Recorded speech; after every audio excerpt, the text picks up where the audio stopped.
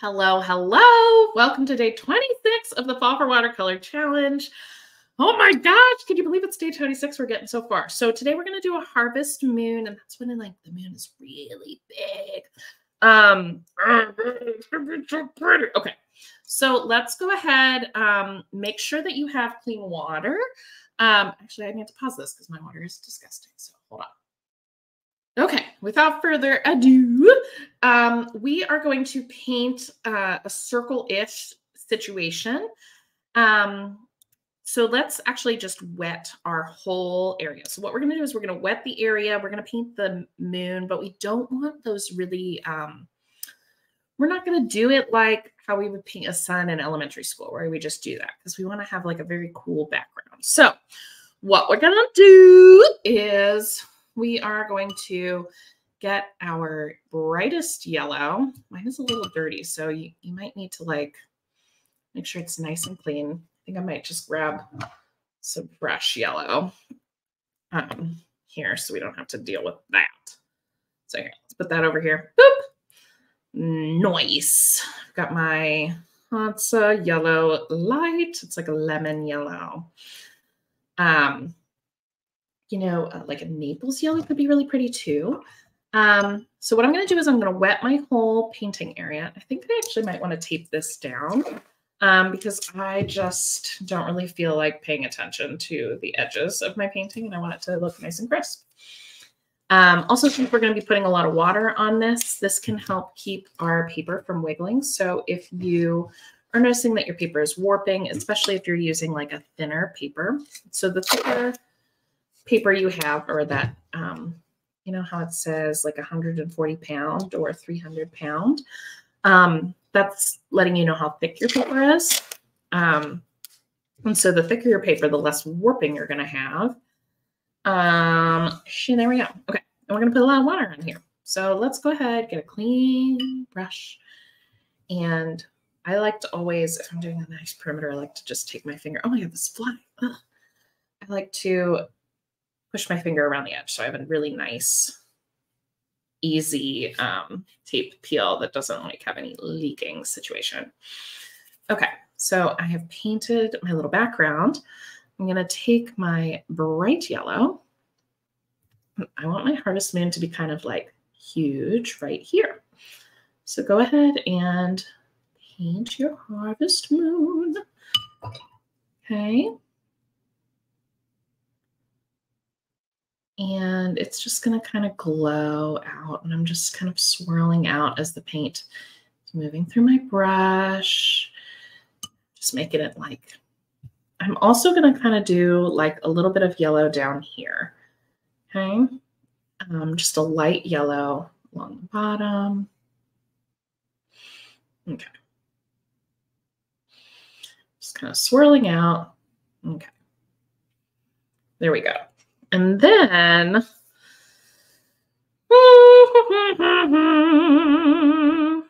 I think I might add in like a little bit of orange. Let's see. So I'm going to grab a little bit of that permanent rose that I like to use, and just a smidgy of my new clean yellow. All right. Yeah, I like that. It's kind of like a peachy situation. I'm just going to do a little bit of that down here. And I think I want to just kind of dabble a little bit of that into my moon area, just for a little texture. Okay, we're going to let this dry. So hair dryers or patience, it is time. I'll pause this and I'll be right back.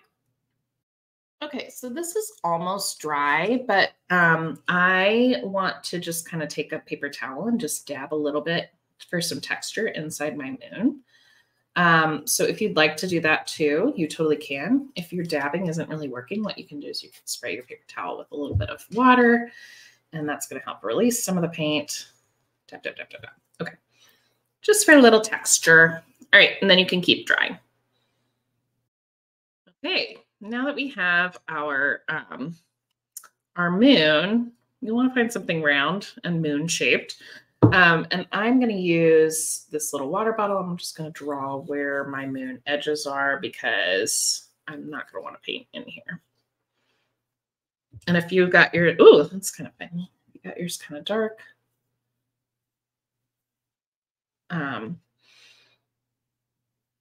You can always take your kneaded eraser and kind of roll it on there to erase some of those lines. Let's zoom in a little bit. So I got a line where I didn't really want it. So before we start painting over this, you'll want to lighten this up. This is just kind of our little guide to see what's going on. And what we're going to do is we're going to take, I think I'm going to use, my permanent red mixed with a little bit of that yellow color. Yeah. Okay. And I am going to create a nice kind of light layer. So I'm going to go around my moon. Okay. Here we go. I'm going around the moon. And this is creating a space for us to have like a really light, glowy moon. So similar to the campfire painting where we were building layers around the glow, but a harvest moon, I feel like it has kind of a sharper outline. So where we kind of smoothed the edges of the campfire, we are, I take this down so I can't really move it for where my hand's going. Okay. We smoothed the edges down with our campfire to make it really soft. But this one, I want this edge around the moon to be a little crispier. All right, so it's gonna be a little more circular shaped. And then I'm gonna take this and just kind of continue this wash across the page. And I love, love, love how the yellow is just kind of glowing underneath. Okay, this is so pretty, so nice. Ooh, yummy. Okay. So now what I want to do is I want to create some like little moon texture. So we have this little piece of paper towel. If yours is not damp, just lightly wet it. And I'm just going to take some of that light color that I was using. Okay. I'm just going to kind of gently, oh, you know what? I need even more. Okay. Let's see. I'm just going to kind of gently dab this over the moon just to give it a little bit of texture. Okay. I don't know that it's like my favorite situation of my moons that I've made, but that's okay. All right, so it's still nice and glowy. I do think I want to add like a little bit more glowy around the moon. So I'm just mixing up a little bit more of that orange color. Okay, and here we go.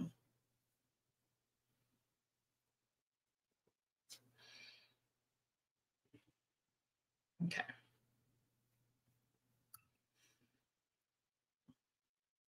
Here we go. You can even get a little bit more of that yellow down here. Okay. Great. So this is pretty wet, but I love the layers that we're building up. So let's go ahead. If you wanted to make some sort of clouds, you could. Oops, sorry for my arm. Hang on. So if you wanted to grab some more paper towel, you could totally kind of make some little clouds in here. Okay. Right.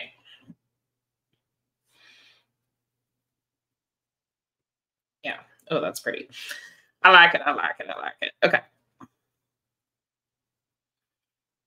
right. Let's leave it at that. We're going to blow dry this and we will be back for more in a minute. It'll feel like no time at all to you. Let's pop.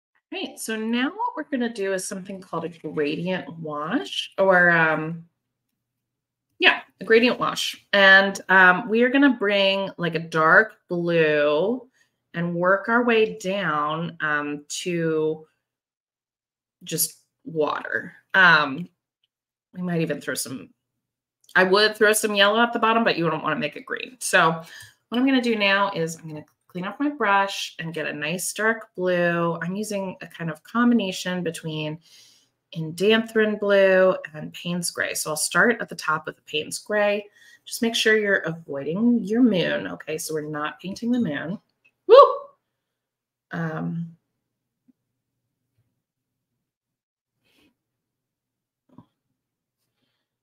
Okay. See what I mean about the paint? I just didn't feel like fussing with it too much. And I'm using a big brush that's going to make it easier to, cover a big space and not have things kind of fade out. So I'm adding a little bit more of that Indanthrone blue up here. Oh, gosh. Oh, no. It's okay. We covered our moon, but it's fine. We got paper towel. All right. Oh, golly. Okay, we'll do an exercise on how to erase that later. So if you too do that, I can help you. Okay, so now we're going to keep working our way down, kind of lightening this up a little bit. My God, I'm so sloppy today. Okay, we're doing great. Okay. All right. This poor little man. Here, so I'm grabbing my paper towel. I'm kind of twisting it into like a point, and I'm gently sucking up the edges here. Okay, now I'm just going to take water for the rest of this. Make sure I have a really clean brush, get all that blue out. And what I'm going to do is I'm going to meet my way up here. Okay, avoiding the moon, presumably. No promises, clearly. Okay, then we can kind of bring that down. Okay, here we go. And I love that we can kind of see those clouds that we created a little bit back. Just making a nice, smooth transition. Adding a little bit more darkness kind of to the edges of the upper areas. Just going to let the water kind of like figure it out.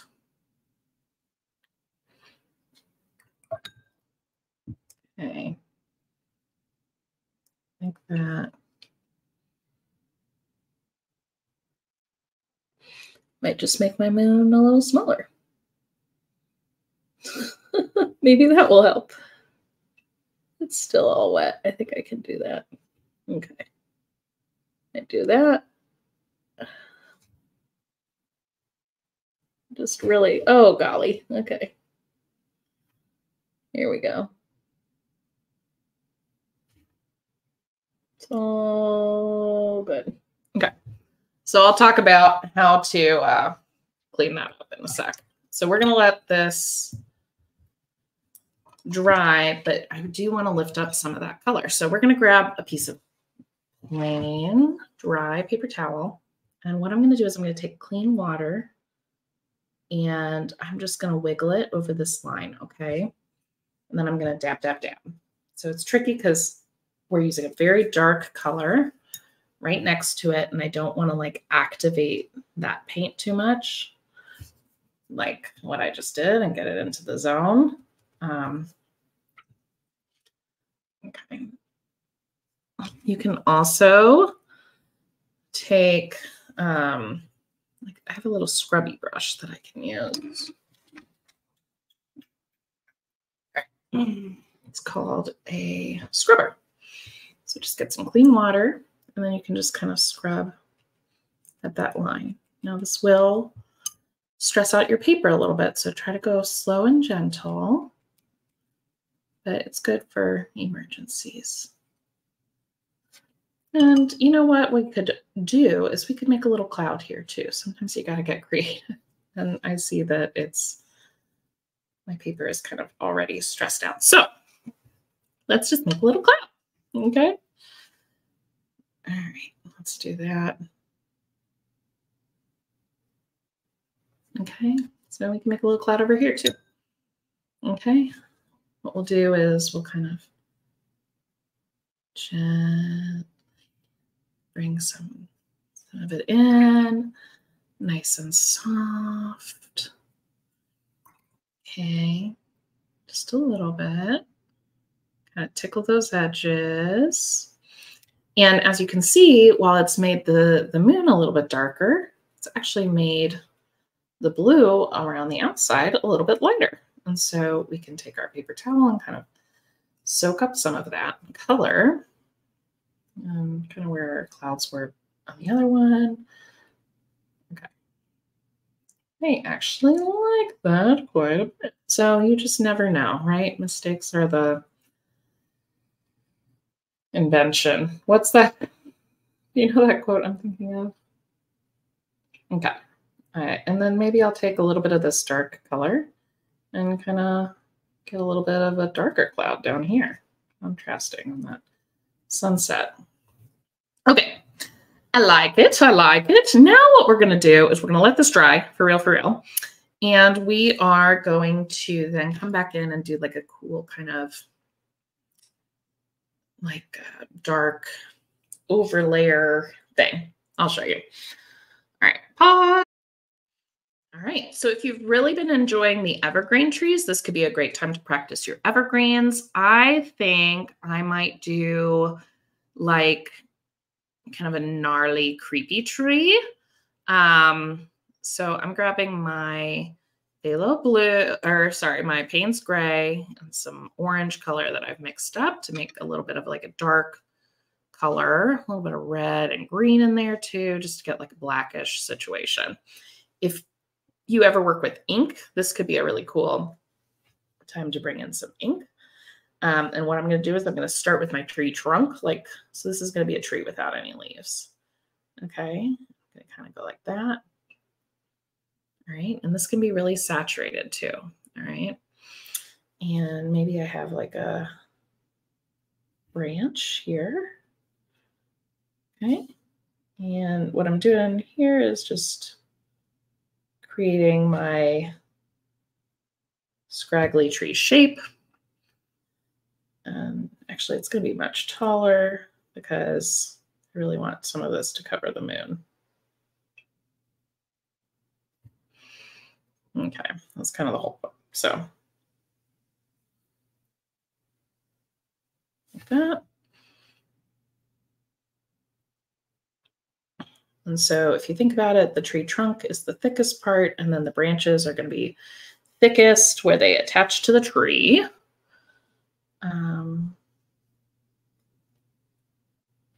Oh yeah, I'm kind of digging this. All right. Let's see here.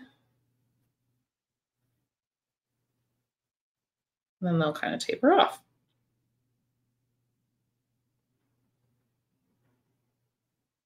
Okay. Yeah, that's a nice spirited tree. Okay, let's do like a thicker branch over here. Maybe that's like in the background.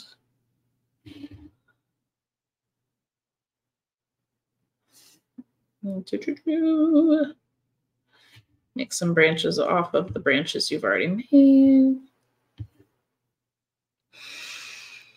Could be very daring and put like a bird on there if you wanted. I feel like, I don't know, I kind of want to do like some witches like riding in the wind. Should we do it? Should we do it? Okay. Okay. Maybe watch and see if this is what you want to do too. I'm going to grab my little brush because I feel like it could also be my ruin. So let me be brave first. Then you can decide. All right, so here we go. I'm gonna try to do it kind of light. Here's a broomstick. Just gonna be like sitting here. Here's her other little foot. Here, so it's kind of like a triangle. And then She's got her little, oh yeah, no, this is going to be cute. Okay, she's holding the broomstick.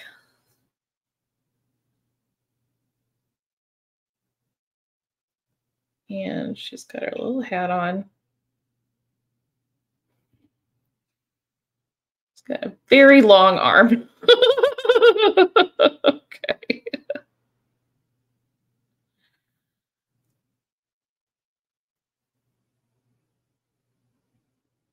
There we go. That's okay. So maybe she's waving to us. Hi. She's tipping her hat. I love it. Okay. She's like, and she's on her way. Okay, now I feel like I can go back. A little more pigment on my brush and really darken that up. A big broom for a little lady, but I like it. I might take my smaller brush and add like a couple more little like twiglets to my tree. This is adding a nice touch here.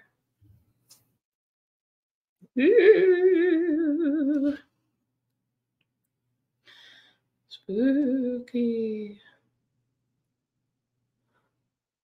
All right. We've combined a lot of skills. So we did like some cool blending stuff. We did some wet and wet. We're doing some wet on dry. We have done this outline, this dark outline to indicate something's in front of the light source. Oh man, we've done some layers. A good one. A good one. Okay. Should we do the tape peel together? Yes. Yes, yes, yes. Oh, golly. Okay.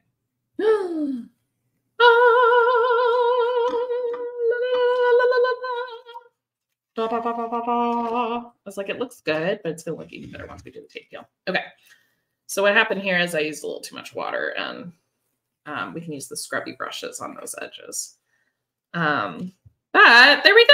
How cool is that? Oh, so fun. All right. So that was day 26. We painted a harvest moon. We are almost at the end of the month. So yeah, if you want to share your posts on the interwebs, I love to see them at Splatter and Bloom. You can tag me. And congratulations. We're almost there.